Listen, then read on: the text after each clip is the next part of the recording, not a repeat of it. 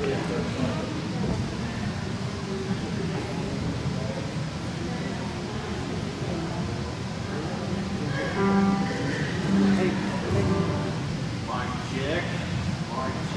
everybody doing today?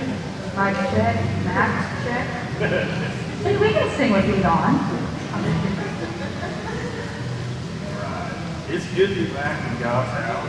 Hope everybody had a good July 4th. And, everybody will please stand. We'll start out this one service with victory.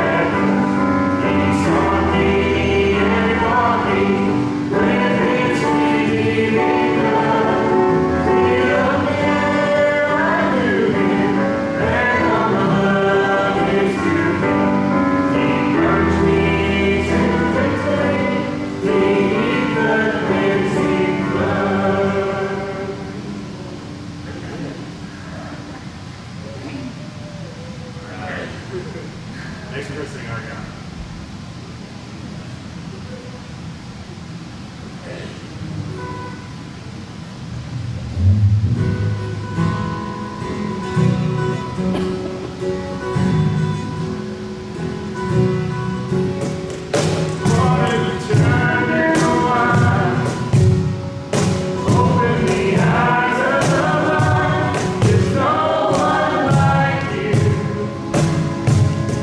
None like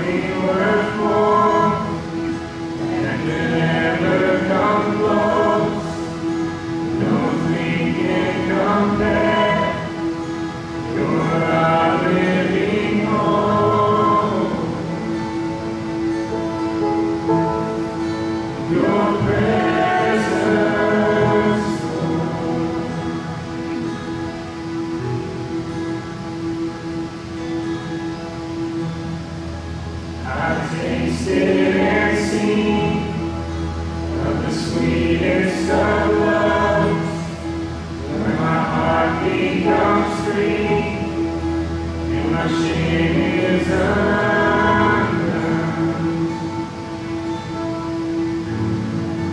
Your presence, Lord.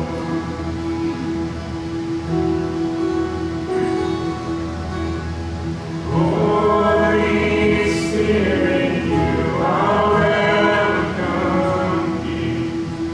Come flood this place and fill the atmosphere. Your glory, God, is what our hearts long for, to be overcome by your presence, Lord.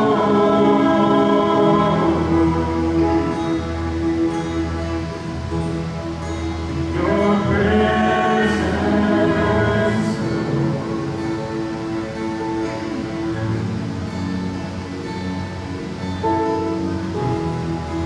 there's nothing worth more that could ever come close. Nothing can compare. You're our living hope. Your presence,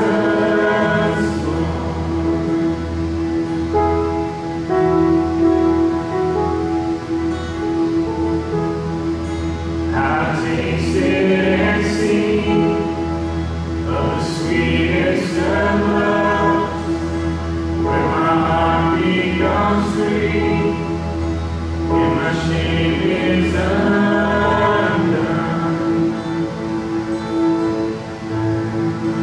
Your presence, Lord.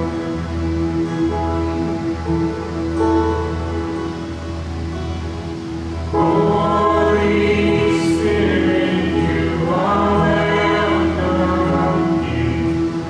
Come flood this place and fill the atmosphere.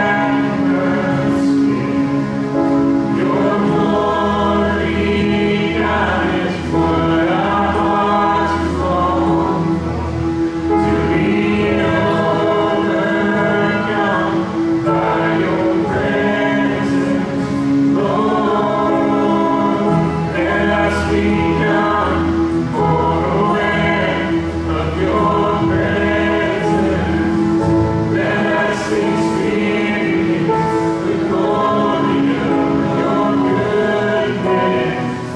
Let us become more aware of your presence. Let us experience the glory of your goodness.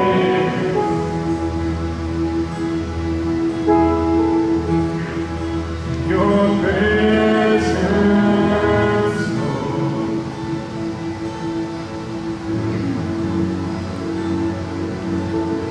Holy Spirit, you are welcome here. Come flood this place and fill the atmosphere. Your glory, God, is what our hearts long for, to be overcome by your presence, Lord.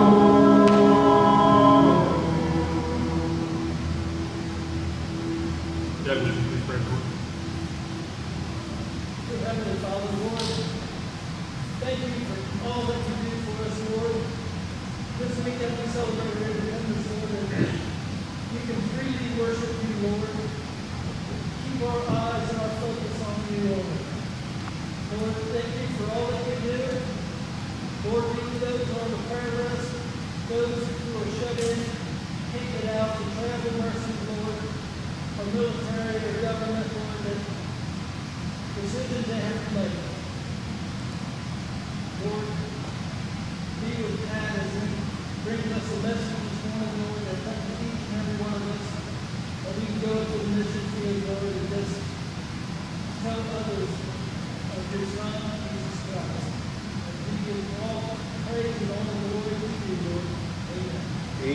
Amen. Thank you all for being here today. I know that it's some beautiful summer weather out there. So I want to start with a few announcements this morning. As we first announced last week, Doug and Debbie are getting married on Saturday afternoon, July the 18th, and that'll be at 3 p.m. and the church is invited to be a part of that. So put that on your calendars. We continue to have our Bible studies on Tuesday night at 6:30. Tom Rogers is leading, studying the book of Matthew. And on Thursday evenings at 6:30, Adam Dennis is leading, studying the book of Acts, the Acts of the Apostles. We're going to be having sponsoring a marriage night simulcast through Right Now Media. That'll be here on Saturday night, September 12th. It's $30 a couple to register. You can do that online. Speakers include Matt and Lauren Chandler.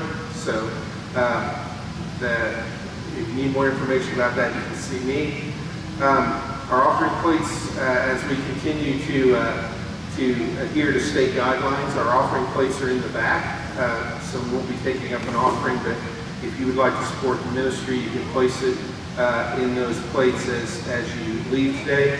And also, we've been, and kind of COVID got in the way of this, but we've been talking about Independence Day and trying to take a hunk off of our mortgage. There's a bird cage, I believe, back there by that plate. If you have a specific offering that you would like to give today to help with help retire the debt on this building, you can put it in there, and all of that offering will go directly onto our mortgage payment. Courtney and Ian are going to be starting a Financial Peace University class here on September the 20th. Dave Ramsey, you may have heard Dave Ramsey's name, especially for young couples and young people. It's an excellent thing, really for everyone, but particularly those as you're starting out. And so you'll be getting more information on that. Also, we have a sign-up sheet out front for our grief support group. That'll be starting soon.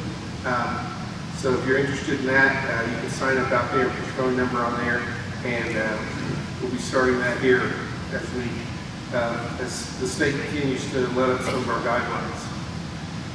Vacation Bible School, we are going to be doing that virtually, right? Is that the right word?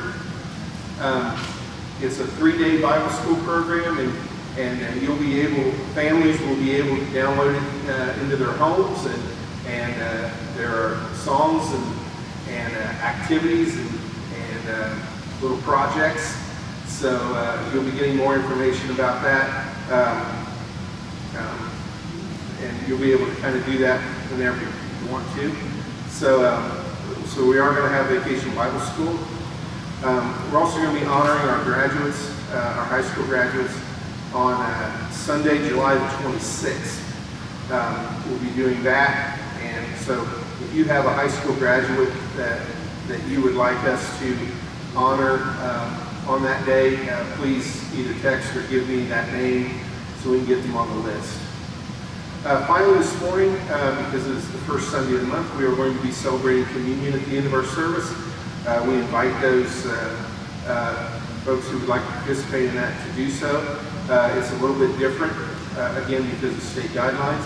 There are communion cups back on that back table. If you do not get one, I'll give you some time before we do that to pick one up. And so we will be celebrating communion today. So again, we invite everybody to do that. Turning to our prayer list, we, as always, continue to remember Jill Cooley, Carson Cook, and Lauren Sharp. Mike Poling, Toy sent me an update on Mike today. Let me see if I can get to that real quick. There it is. Said he has to have surgery Tuesday to remove a stent in his kidney because it is causing bleeding. He went Friday to get a COVID test before they would do the surgery. So we want to continue to pray for Mike as he goes through that. Morris Alford continues to have some health issues. Tina Helton, Doug's niece, still battling through that. So we want to continue to remember her. Jess Mullins, Tyler Elsie, Luther Wheeler, Ross Galbraith. If you follow social media, Ross has some very serious health issues, and I believe he's home now. So we praise God for that. Sandy Ward, early Wednesday morning, Sandy went to the hospital with a kidney stone, and so that has, they weren't able to do the procedure, and then she went back the next day to have it done, and she had a fever. So they did a COVID test on her, and they were awaiting that, but they weren't going to do it. They didn't think she had COVID, but they needed to make sure before they did this. So Sandy's not with us here today, but we want to remember Sandy. Shona Thomas and Rachel Wade's cousin Jamie, he had about a 10-hour surgery this week, and it came out really well. The doctors were very pleased, so we praise God for that. Devin and Bethany Armstrong, they're getting ready to have their twins. So as we approach due date, we want to continue to remember Devin and Bethany and the babies. Jaquita's uncle Jim Wilson, we got a message this morning that he had been taken to the hospital with some heart issues. So we want to remember Jim. And then Mickey Lynn last night about midnight, she sent me a text. She was working, she works at Children's Hospital in Cincinnati, and she was just sort of overwhelmed. She said last night there were all kinds of people bringing their children in who had been burned by fireworks and had ATV accidents and all kinds of things. Let me see if I can get to that. Technology is a wonderful thing.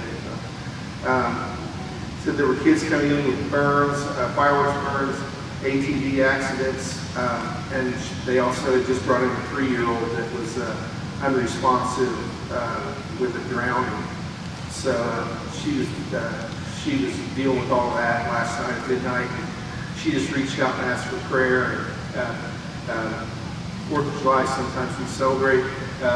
We don't think about those things, I guess, but it can be a very dangerous thing sometimes for especially children. So we're going to lift them up. And then we had a praise. Greg and Barb sent a praise. Their son Derek helps coach his oldest daughter's softball team, and the other coach tested positive for COVID.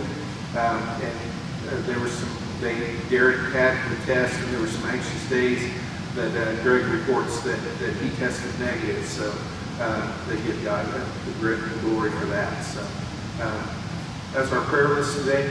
As we've been doing, if you have a prayer concern or praise, you text it to me. We'll include it on the list. So I'm going to ask Bobby if he would just lift up these prayer concerns for us this morning.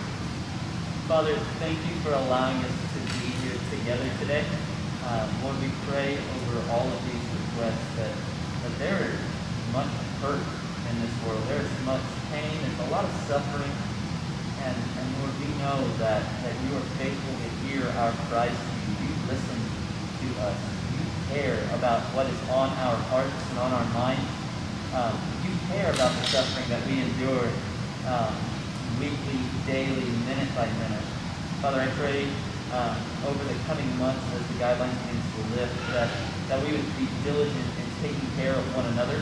I pray over those healthcare workers that are still battling COVID-19. I pray that you would strengthen them and protect them. Father, I pray over all of the other requests that was mentioned. I pray that you be so faithful as to hear and act upon our prayers and upon our requests to you. Lord, you are faithful to hear us. You are faithful to show us your grace and your mercy.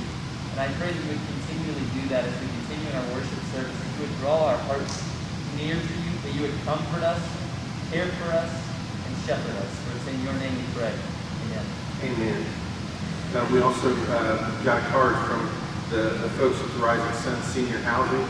A few weeks ago when we had our milk distribution out here, we delivered a bunch of milk down there to those folks. Shawnee brought in a card today, and I'll put it on the board out there, but we sure appreciate those folks, and we continue to pray for them.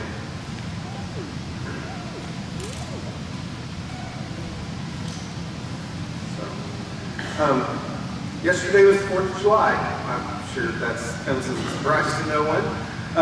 Here in America, we celebrate it as Independence Day, the day in which our forefathers began the process of breaking free from the British and British rule and becoming an independent, free nation.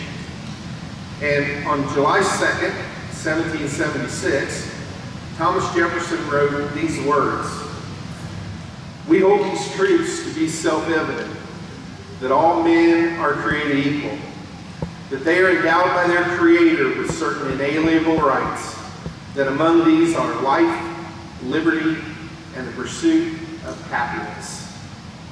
You know, this sentence forms the core not only of the document that we Americans call the Declaration of Independence, but is also one of the most famous sentences ever written, because it not only declares the independence of a country, but also its people. So with that this morning, I want to challenge each of us to consider some things. If we take a day each year to specifically celebrate our independence as a nation and as citizens of that nation, in what way do we as Christian people celebrate and declare our independence, our moving from spiritual slavery in sin to being free? Do we as Christians have a Christian Declaration of Independence? Let's pray this morning. Heavenly Father, again, I just thank you for this day. I thank you for the opportunity to gather here. I ask a blessing upon all the members of our church family who are traveling, who are taking vacation trips, those folks who still aren't with us, who have conditions that don't allow them to be here during this time.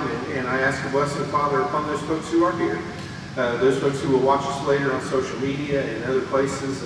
And Father, we just ask that in all of that you would be glorified. Father, we ask your hand of healing upon our nation. We ask that not only on our nation, but our world, Father, that this virus would go away, that we could, again, once begin to have some normalcy in our worship services and in our lives. Father, I ask this morning that you would open not only our minds, but our hearts, that as we look at your word, that we would draw closer to you. Again, Father, we love you, and we ask these things in your Son's name and for his sake. Amen. You know, one of the most debated issues throughout our history as a country is the discussion about the separation of church and state. Many people will tell you that the guarantee of the separation of church and state is the hinge upon which our democracy swings. That church and God have no place in our government. And those people would be wrong. I want us again to look at the sentence that Jefferson wrote. It said that they, all men, all people, are endowed by their Creator with certain inalienable rights. They weren't given these rights by the government, they were given these rights by God. Jefferson and all those assembled at the Continental Congress that day saw those words, their Creator, and no one argued that it didn't belong. And over and over and over again, we find proof through history that this nation was founded on Christian principles and under the authority of God. What they were making sure didn't happen when they wrote about the separation of church and state in the Constitution, not the Declaration of Independence, was that this new nation wouldn't create a national religion and make everyone join it and abide by it. Because that's what they had just left from England with the Church of England. They wanted people to be free to worship as they wanted to. That the state would not establish, the nation would not establish a religion. So we look here at Jefferson's words. All men are created equal. And all men being equal have been given inalienable rights. They've been given rights that are guaranteed. And they have been given those rights not by the government, but by God. And those rights, among them, Jefferson writes, is the right to life, the right to liberty, the right to freedom, and the right to pursue happiness. See, our founding fathers saw those things not only as individual rights of people, but that they were so important that they were guaranteed, they were unshakable, and that they had been handed down by God Himself. And those things appear not only in the Declaration of Independence, but they appear in Scripture as well. We have the right to life through Jesus. John chapter 1, verses 3 and 4 says, "Through Him all things were made. Without Him nothing was made that has been made. In Him was life, and that life was the light of all mankind." John chapter 10, verse 10 says, "The thief comes only to steal and to kill and to destroy. I have come that they may have life and have it to the full." You have a right to liberty. You have a right to freedom through Jesus. And that can be both good and bad. Yes, we are free. But we should always be aware that in spite of that freedom, we are not necessarily called to be free. Instead, we are called to be wise in our actions and our decisions and in what we do with our freedom. Because although we are free, we are not free from the consequences of our actions. 2 Timothy chapter 2, verse 22 warns us of that. It says, "Flee the evil desires of youth and pursue righteousness, faith, love, and peace, along with those who call on the Lord out of a pure heart." And we are also called through Jesus to pursue not just happiness, but joy. Being happy is temporary, but having joy is a state of mind. It overcomes the ups and downs of life. We as Christians can choose to find joy in situations that don't necessarily make us happy. In Philippians chapter 4, verses 11 through 13, Paul tells us that very same thing as he sits in a prison cell. Paul says, "I am not saying this because I am in need, for I have learned to be content whatever the circumstances. I know what it is to be in need, and I know what it is to have plenty. I have learned the secret of being content in any and every situation, whether well-fed or hungry, whether living in plenty or in want. I can do all this through Him who gives me strength." You may know 4:13 is, "I can do all things through God who gives me strength." So, if those rights are given to us through our National Declaration of Independence, as Christians, do we have one? What declares us as independent? What declares us as free? I contend this morning that although Scripture is filled with passages about freedom, I want to bring you to just a couple of verses that I believe that we should all carry in our hearts. And they're all found in the Gospel of John. So if you have your Bible and you want to flip to John, you're not going to have to hunt much to get where we're going today. They're all found in the Gospel of John. And if you don't have your Bibles with you, the scriptures are going to be on the screens above them. But there are three basic passages that we need to not only hear, but I believe we need to know with all of our heart. The first is actually towards the end. It's found in John chapter 17. As Jesus, on the night he knows that he will be betrayed, is in the garden and he's praying to his heavenly Father. He prays for God to be glorified in what's about to happen. He prays for his disciples, those people who were closest to him. And he prays for all believers.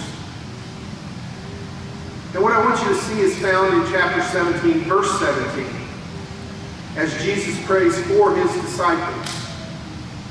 Jesus says these words in his prayer: "Sanctify them by the truth. Your word is truth."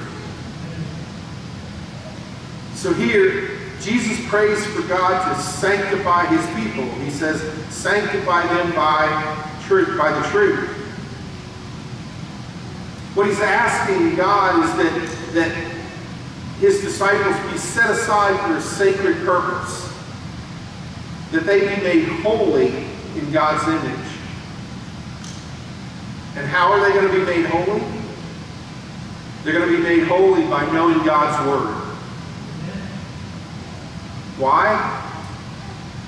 Well, Jesus says because God's word is what? Truth, right? Sanctify them by the truth. Your word is truth. Make them holy through your word. So the disciples and the believers were set aside by God for a sacred purpose. And they were being made holy in the image of God himself. And that was and is happening by us knowing the truth. So where's the truth found? It's found in God's Word. It's found in the Scripture that has been divinely brought together into the Bible, where we can, for ourselves, see God at work. Sanctify them by the truth. Your Word is truth. So from there, flip back to chapter 14, where we find a very familiar passage. Jesus is speaking to his disciples as he prepares to leave this earth and return to his heavenly Father. And in chapter 14, beginning in verse 1, Jesus says, "Do not let your hearts be troubled. You believe in God, believe also in me. My Father's house has many rooms. If it were not so, would I have told you that I am going there to prepare a place for you? And if I go and prepare a place for you, I will come back and take you to be with me, that you may also be where I am. You know the way where I am going." Thomas said to him, "Lord, we do not know where you are going. How can we know the way?" Jesus answered, "I am the way, and the truth, and the life. No one comes to the Father except through me." Here's this beautiful passage of Scripture that you've heard many times in many different situations. In fact, you heard me use it just a couple of weeks ago when we talked about Thomas in one of the sermons. Jesus sort of looks at him and he says, don't worry about things. I know you believe in God, so believe in me too. My Father's house, heaven, is big enough for everyone. If there were restrictions on who could get in and who could be there, I would have already told you that. I'm leaving soon and going back there to prepare for your arrival at some point. And when I get things ready, I will come back to get you all. Because it's my desire for you to be where I am. And then Jesus says this: "You know the way to the place where I am going." And Thomas says, "Lord, we don't know where you're going. How can we know the way?" And listen to how Jesus answers that question. "I am the way, and the truth, and the life. No one comes to the Father except through me." Now, we've heard that passage so many times, and we tend to focus on Jesus being the way, because that's the question Thomas asked. How can we know the way? Jesus says, "I am the way." But what other declaration does Jesus make about himself here? He's the way, but he's also the what? Truth. right? And life. So back to John 17. How can we as Christians be set aside for sacred work? How are we being made holy? That's happening by knowing God's Word, which Jesus in John 17 describes as the truth. Your Word is truth. So stay with me here. We all of us are in the process of being sanctified, of being made holy in the eyes of God by knowing His Word, by knowing the truth. What is the truth? God's Word. Who is the truth? God's Son, Jesus Himself. He calls Himself that here in chapter 14. I am the way, I am the truth, and I am the life. We're made holy by knowing the truth, right? What's the truth? God's Word. Who's the truth? God's Son. So, our mission, if you will, as Christians, is to strive towards holiness by knowing God's Word and by knowing God's Son. And that's going to take us to our final verses this morning. They're still in John, like I said, and they're in chapter 8. We started with 17, with 14, now we're backing all the way up to 8. And the first is a very short verse that packs a lot of spiritual punch. Jesus is debating all sorts of issues with the Jewish leaders when he says this in John 8, verses 31 to 32. To the Jews who had believed him, Jesus said, "If you hold on to my teaching, you are really my disciples. Then you will know the truth, and the truth will set you free." Let's break that down so you don't miss any of it. Jesus starts with if. If you do what? Hold on to my teaching, right? You hold on to the words of God shared through the teachings of Jesus. If you do that, then Jesus considers you to be what? His disciples, right? If you hold on to my teaching, then you are really my disciples. You're part of a chosen generation. You're part of a royal priesthood. You're one of God's chosen people. You're part of the family of God. And because you're in the family, you're being sanctified. You're being set apart for something sacred. You're being made holy. And if you hold on to Jesus' teachings, then you will know what? The truth, right? You hold on to my teachings, you're really my disciples, then you will know the truth. The truth, again, is what? What is God's truth? His Word found in Scripture, and His truth is found in human form through His Son, Jesus Christ. So, if you hold on to God's teaching, and you acknowledge that teaching as God's truth, and you acknowledge God's Son as truth, what does Jesus say here that the truth will do for you? It will set you free. Children of God, rejoice this morning in your freedom. Rejoice in your civic freedoms of life, liberty, and the pursuit of happiness. But also rejoice in your spiritual, eternal, holy freedom that is found in Christ Jesus. John chapter 8, verse 36 says this, "So if the Son sets you free, you will be free indeed." That, today, is our declaration of independence. It is our spiritual declaration that although we are still in this world, we are not of this world. Because we have been set apart. We have been pulled away for sacred responsibilities. We have been pulled away in a process of being made holy. We are part of God's family. And through knowing the truth, we are no longer slaves to the sin of this world. In fact, we're quite the opposite. We know the truth in word and in person. And knowing that truth, we have been set free. Let's pray together. Heavenly Father, again, we just thank you for the opportunity to gather here. And Father, as we celebrate being a free nation on the 4th of July, I just ask that you help us to celebrate being free people each and every day. We celebrate with you in that.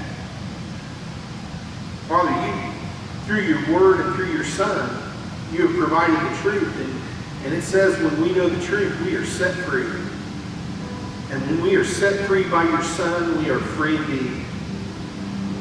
Help us to not only see that freedom, but to live it. Help us, Father, grow closer to you. Help us to see that we're never going to be truly free without you. And Father, it's my prayer this morning, if there's somebody in this room, or if there's somebody listening and through social media or whatever, and they're searching in their heart, and they're searching in their mind, and they're saying, I don't feel free. I feel like I'm still just a slave to all the things that are going on in this world. Help them to see, Father, that they're never going to truly be free until they're free in you and through you. Father, you are our way. You are our truth. And you are our life. Father, I can think of no better thing to do on this Independence Day than for somebody who's never really come to grips with that before, to finally once and for all declare that they are indeed free. They're spiritually free in your love. Father, if there's somebody here today who needs to do that, I just ask that you place a boldness in their heart, that they would come up during our hymn of invitation and they would make that known to me and ultimately make it known to everyone here. Father, we proclaim you as holy and as righteous today. We just ask that you would turn hearts. And we ask these things, Father, in the name of your Son and our Savior, Jesus Christ. Amen.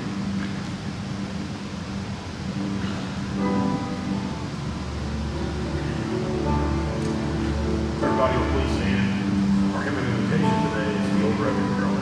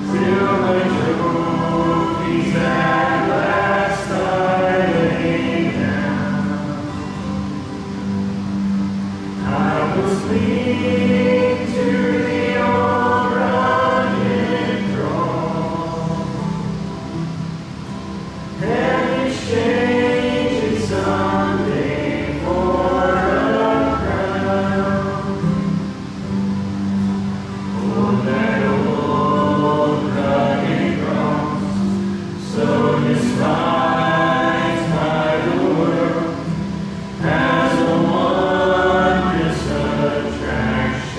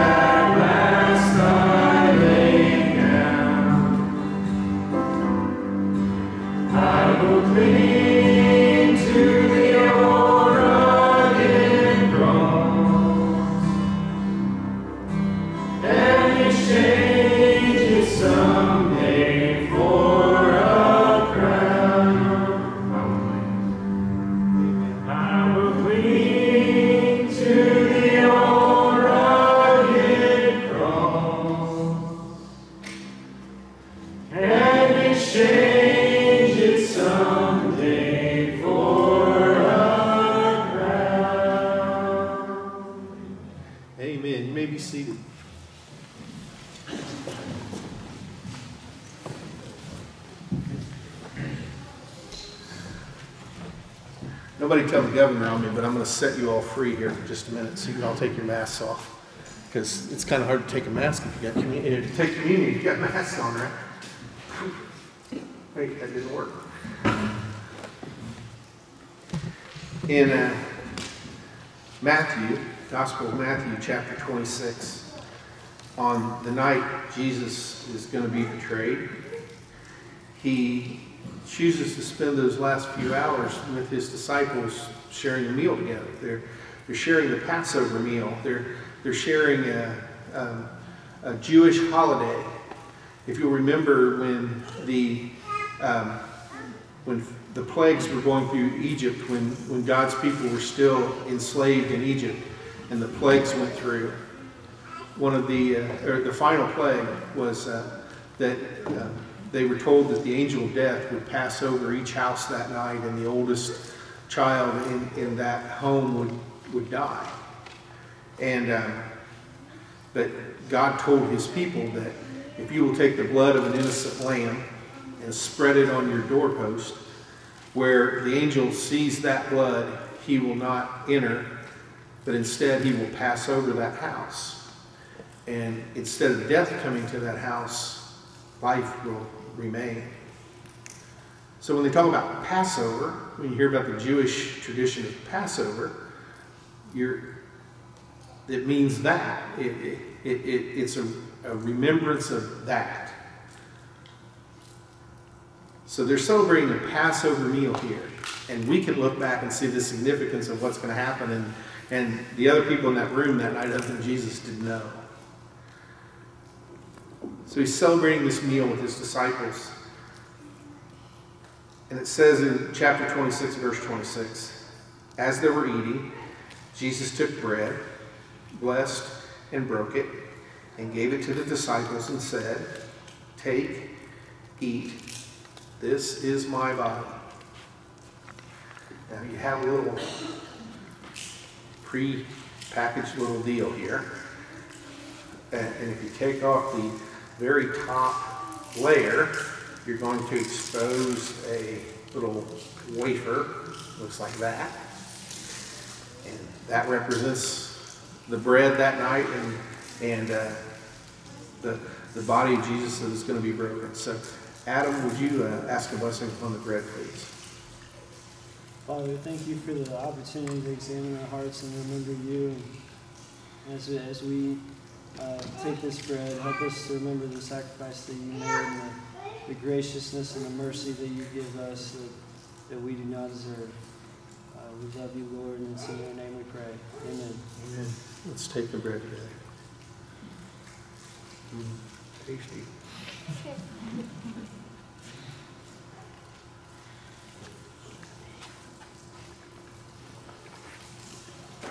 In chapter 26, verse 27, after that, it says he took the cup and gave thanks and gave it to them, saying, drink from it, all of you, for this is my blood of the new covenant, which is shed for many for the remission of sins.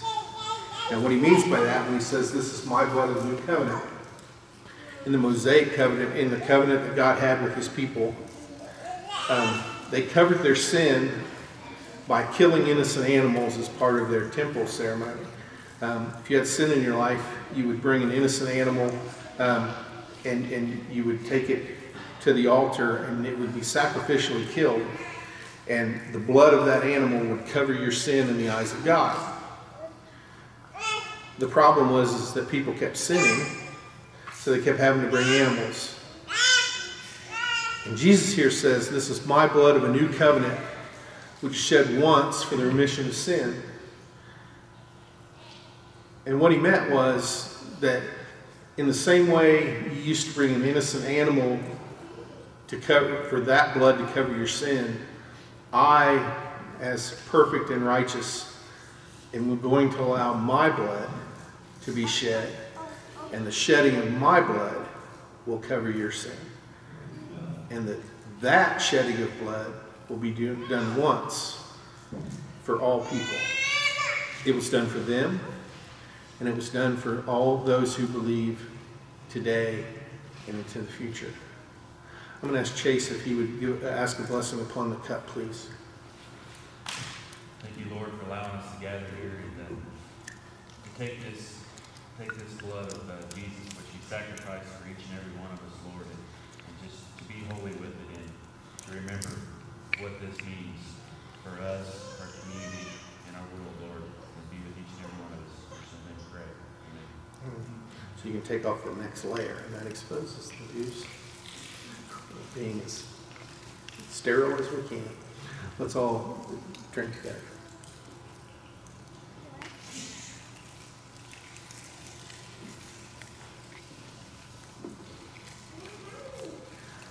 Jesus left the room that night knowing what was about to happen.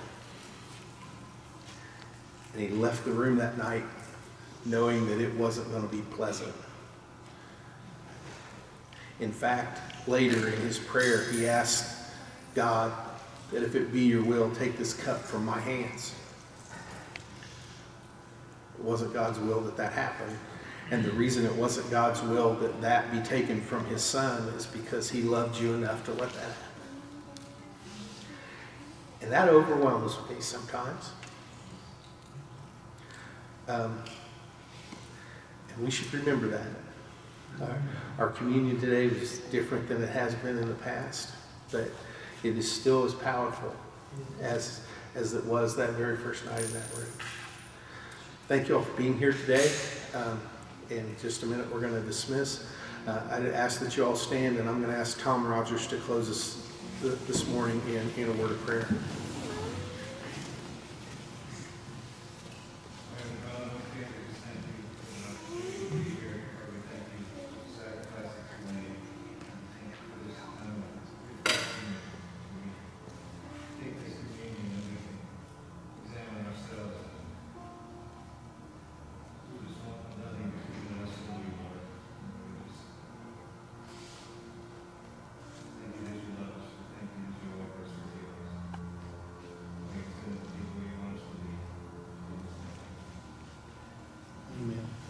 Thank you all for being here. As always, we'll kind of dismiss from the back and front.